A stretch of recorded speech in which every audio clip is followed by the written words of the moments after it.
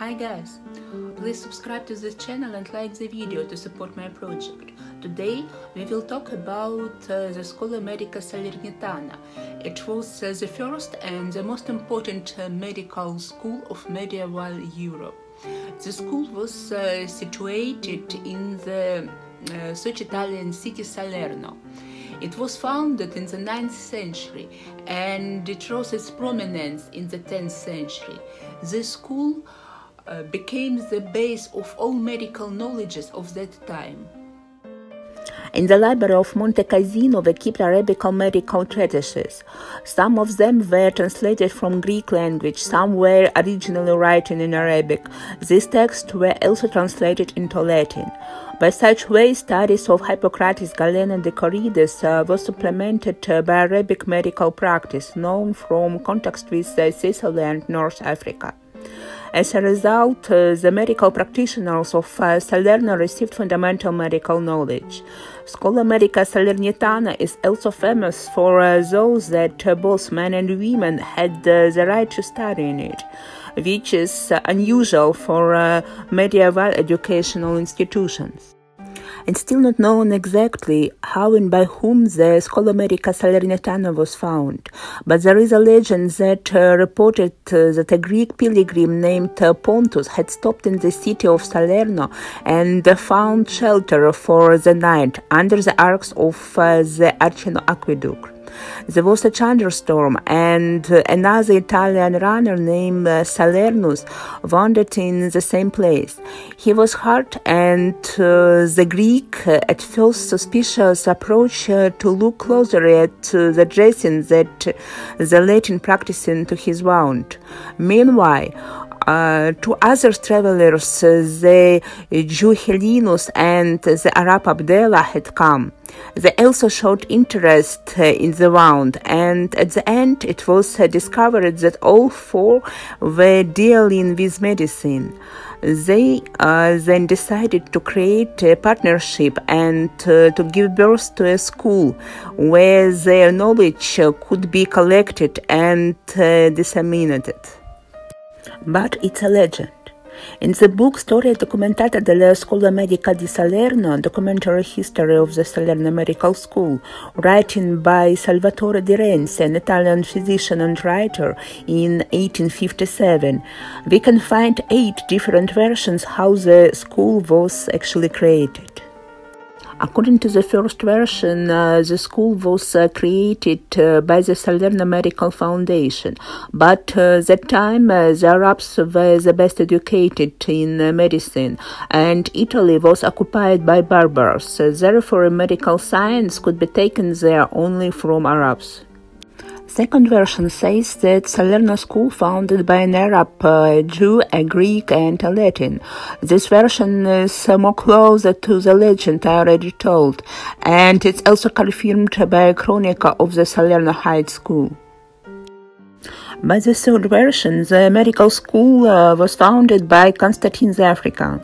Constantine the African was a physician who lived in the 11th century, and the Schola Salernitana already existed when he was born, but his life is connected with the school. In accord with fourth versions, the doctrines taught by schools belonged to Arabic writers. But even before the Arabic teaching, medical treatises and, above all, pharmacological doctrines were borrowed from Latin scientists. The fifth version suggests that the school could have been founded by the Lombard princes. The history of the Germanic tribe of the Lombard covers the period from the 5th to the 8th century, and mainly falls on the period of the Great Migration of people. Although the Lombards were probably mentioned in ancient sources from the 1st century AD as one of the tribes that were part of Suenian Union of Tribes. Their independent history began in the 5th century, when they reached the northeastern borders of the former Roman Empire. After the conquest of the Lombard kingdom by the Franks, the Lombards' own history again ceased to be traced. They merged with the Romano-Germanic population of the Apennine Peninsula. Langobard princes called themselves the rulers of the southern Italy in the 10th century. The modern name of the North Italian region of Lombardy comes from the Lombards. Version 6 is based on the opinion that the school was founded by Benedictines when the Roman consul and patrician Gregory in 694 founded the monastery of San Benedetto in Salerno. Version 7 in some extent unites all the versions discussed above, and the 8th version says that Salerno Medical School is a preserved ancient Latin school. So, in the Salerno Medical School, both men and women could study and teach, and this is in the Middle Ages. I will talk about some of the women who became famous in the Salerno school. Trota or Trotula of Salerno was the world's first gynecologist. She was a medical practitioner and writer. She lived in the early or middle decades of the 12th century. Trotula throughout the Middle Ages is so famous throughout Europe that she became an almost legendary figure, so much so that over time someone begins to doubt her real existence and attributes her treatises to the work of a man. Constance Calenda was an Italian surgeon specializing in diseases of the eye. Calenda was the daughter of Salvador Calenda, the dean of the Faculty of Medicine at the University of Salerno in 1415. Constance Calenda also obtained the degree of Doctor of Medicine at the University of Naples. Rebecca Gana was an Italian physician, surgeon, and writer. She was the author of De Urinus on Urine, De Febrius on Fever, and De Embryone on the embryo. Ebella was a physician in the mid-14th century. Ebella studied and taught in the Schola Medica Salernitana.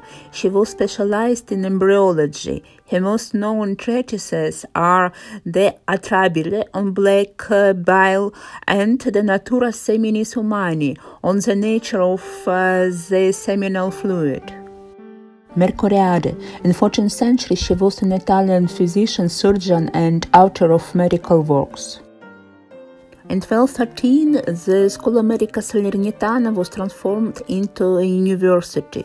Education in Salerno lasted 5 years, after which was issued a diploma and then followed a 1-year medical practice. The teachings of the Schola Medica Salernitana are unique and can still be relevant today. In addition to drug treatment, was also used diet therapy. A separate diet was attached to the methods of treatment of each disease. For example, in the book of aphorisms of the school, we can find postulates that looks like modern medical recommendations. Here are some examples. About strengthening the brain, get up early in the morning and wash your hands with cold water. Move your limbs, comb your hair, and brush your teeth. It strengthens the brain. About seasickness, nausea in the sea will not bother if sea salt is mixed with wine. About the diet, how much and how often to eat should be advised by the doctor. Also very interesting is the teaching of the school on the definition of diseases by the color and nature of urine.